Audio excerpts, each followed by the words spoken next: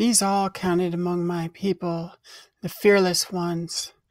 Otherwise I knew them not.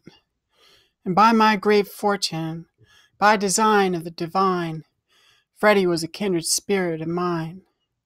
Not just kin. He was no sociopath. He did not expect his wicked deeds to go unpunished. He was not free from responsibility. We both knew we would be accountable to the karmic cycle. We both had faith in our divinity. Freddie was tough as nails and would do what he had to do, but he sure felt the hangover and understood. No bad deed escapes karma.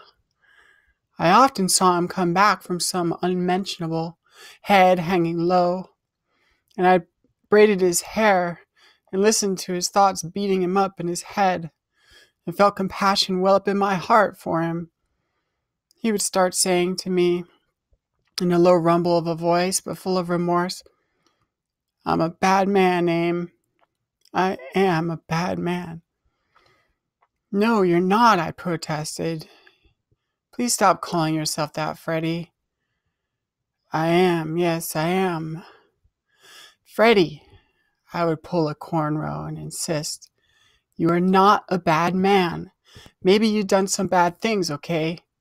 But you got a real big heart, so stop it. Just stop, Freddie, please."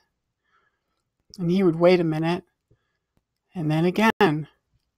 "But I am a bad man." This time, instead of a cornrow, I went straight for his ear. "Hey, tell me something, Freddie.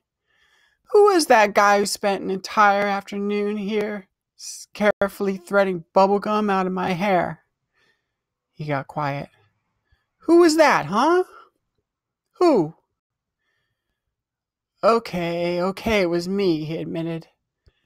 And not just because I insisted, because it was true.